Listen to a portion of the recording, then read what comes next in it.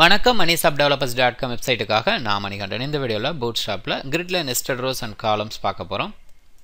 ஒரு example div ஒரு row class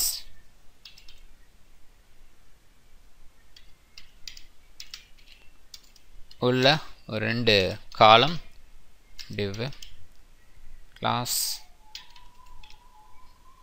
call md6 மறுபடியும் அதுக்குள்ள ஒரு div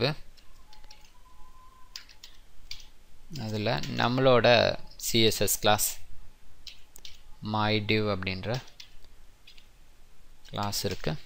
அதுக்குள்ள column 6 அப்படின்னு சொல்லி கொடுக்குறேன்.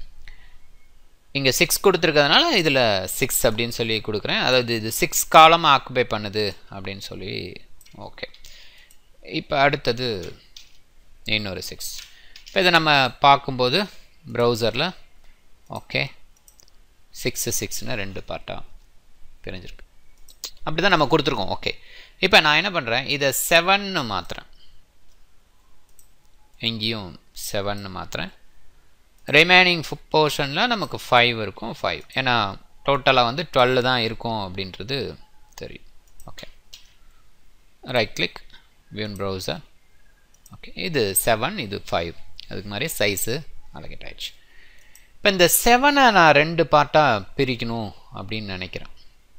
ஓகே, ஸோ இல்லை அப்படின்னா 3.5 3.5ன்னு பிரிக்க முடியுமானா பாசிபிள் இல்லை. ஏன்னா நீங்கள் அந்த எம்டி அந்த கிளாஸ் பார்த்தீங்கன்னா தெரியும் 1 அந்த முழு நம்பராக தான் இருக்குது. 1 10 11 12 2 3 4 அப்படிங்கிற மாதிரி தான் உங்களுக்கு இருக்குது. முழு நம்பராக தான் இருக்குது. இந்த பாயிண்ட்லலாம் இல்லை. ஓகே, பாயிண்டில் வச்சாலும் பண்ண முடியாது. ஏன்னா 3.5 3.6 அப்படியே போயிட்டுருக்கும். ஸோ அது மாதிரி ஓகே. இப்போ இதை என்ன பண்ணலாம் அப்படின்னா 7 அப்படியே இருக்கட்டும். இதுக்கு உள்ளே வந்து ரெண்டு பார்ட்டாக பிரிக்கலாம். ஓகே, ஸோ இது எப்படி பாசிபிள்? ஸோ மறுபடியும் இதை வந்து ஒரு ரோவாக கொடுக்குறேன். div class row அப்படி கொடுக்குறேன். ஓகே, இதுக்குள்ள இப்போ இதை வந்து இதுக்குள்ள ஒரு கிளாஸ் div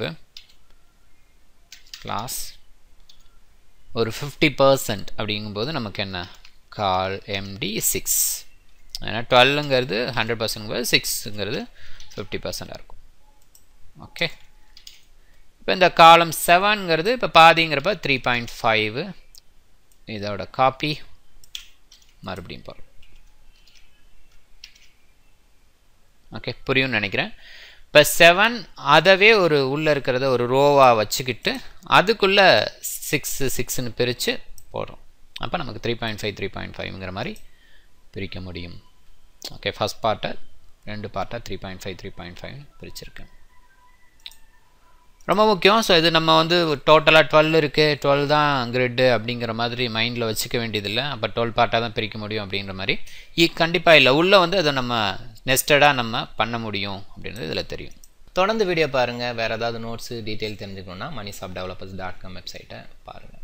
சேனலை சப்ஸ்கிரைப் பண்ணுங்கள், கமெண்ட்டை போஸ்ட் பண்ணுங்கள். உங்களுக்கு இந்த வீடியோ பிடிச்சிருந்தா லைக் அண்ட் ஷேர் பண்ணுங்கள்.